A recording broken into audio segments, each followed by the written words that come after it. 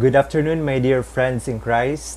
We are still here in this very simple meditation, still in connection with our Mayflower devotion in honor of our Blessed Virgin Mary. I am Niccolo Palencia, and today our topic is Mary as a tabernacle of love. Mary as a tabernacle of God. God is love. Deus caritas est. That's why, my dear brothers and sisters, we should grow in love.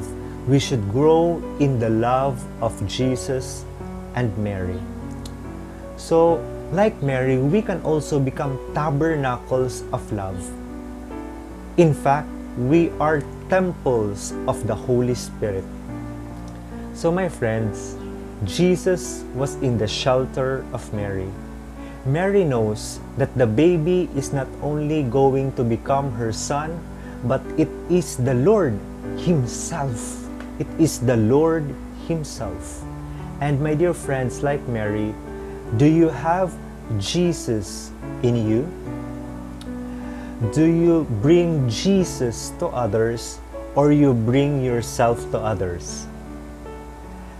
Mary as a tabernacle of God Himself, conscious of it, we could say that she is so much happy carrying our Lord. So tayo rin, mga kapatid, we could carry our Lord, that the face of God could be seen in ourselves.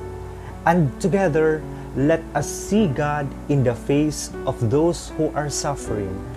Let us see the face of God in others. So we also, my dear friends, we can give birth to Jesus like Mary.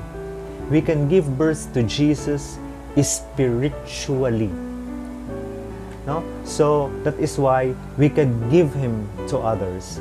If we want to live a holy life, we need to refocus ourselves to Jesus through Mary. And like Saint John Paul II, we can say, totus tuus, totally yours. So now another question. Who is the center of your heart? Because, my dear friends, the center of your heart attracts the one who desires it. Like Mary, if Jesus is the center of your life, you will attract love to be given to others.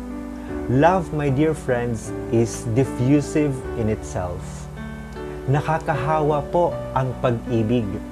Kaya kung pag-ibig po ang nasa puso natin, pag-ibig din ang maibibigay natin. Agree? So, my dear friends, always fix the eyes of your heart to Mary. Why? Because she knows how to love Jesus and glorify God all the more. So yun lang po, my dear friends, for today. I hope you have learned something, and always remember to be inspired. Be an inspiration to others always. So may the good Lord bless you.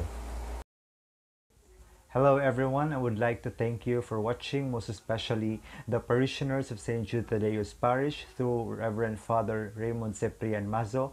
Thank you very much, and shout out po dyan sa mga youth ng St. Jude Tadeo's Parish. And a special mention po kay Lance Metra na nag-edit ng video na to. You can catch him in YouTube. Please search Freelance TV. Thank you, and may the good Lord bless you.